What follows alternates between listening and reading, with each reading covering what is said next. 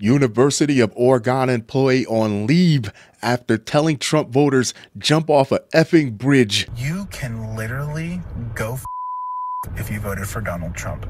If you are so sad about your groceries being expensive, get a better paying job. Do better in life. Get a education. Do something, because you are stupid. And I hope you go jump off of a bridge. It's only one term. What are you crying about? You act like they crowned him king or something. You act like when he gets in office, he's going to put his face on Rushmore.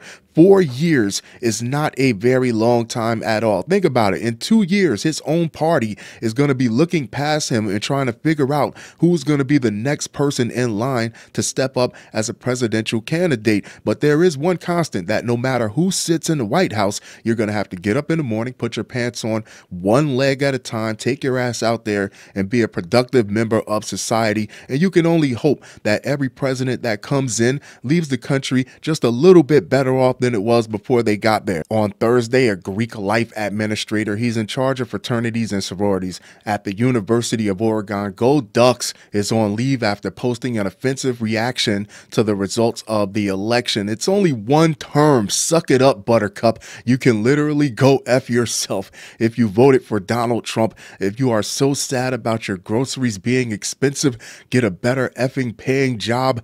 Do better for yourself. Get a effing education, because you're effing stupid, and I hope you go jump off a effing bridge. The Ducks Fraternity and Sorority Life Assistant Director Leonard Serrato posted that rant mocking Trump supporters on his Instagram story. He has since been placed on paid administrative leave, and the video is no longer online. Let me see if I'm understanding this correctly here. He called himself dunking on people who voted for Trump because they figured that a vote for him would put them in a better position to feed their families and support their families, which is probably the best or only reason to vote for any president, Republican or Democrat. Now I got a question. How many kids in these fraternities and sororities that he's overseeing have parents that are blue collar workers trying to put their kids through school that voted for Trump for the same exact reason that he dunked on them for? The university was quick to condemn the comments, issuing a statement saying it, quote, finds these statements made in the video abhorrent and not in alignment with our values or mission.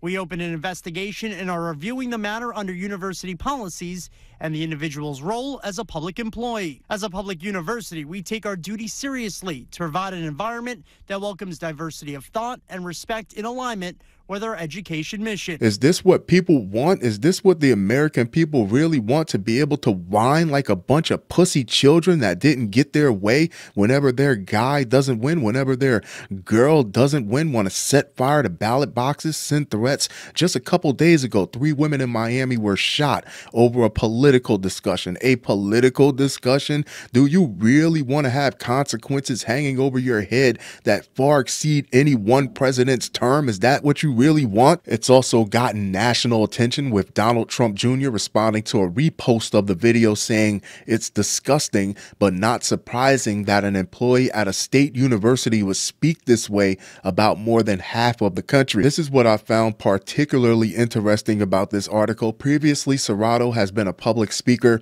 teaching students the downfalls of hazing culture, as well as a campus advisor for fraternity and sorority life at Sonoma State. He also served as an assistant director of sorority and fraternity life at Indiana University. In 2014, Serrato spent 3 months in jail after bringing alcohol to an underage party at Fresno State, where another student died in a fraternity hazing incident. Serrato was an undergrad at the time of that 2012 incident. There you have it, kids. Leonard Serrato. Tell me what you think.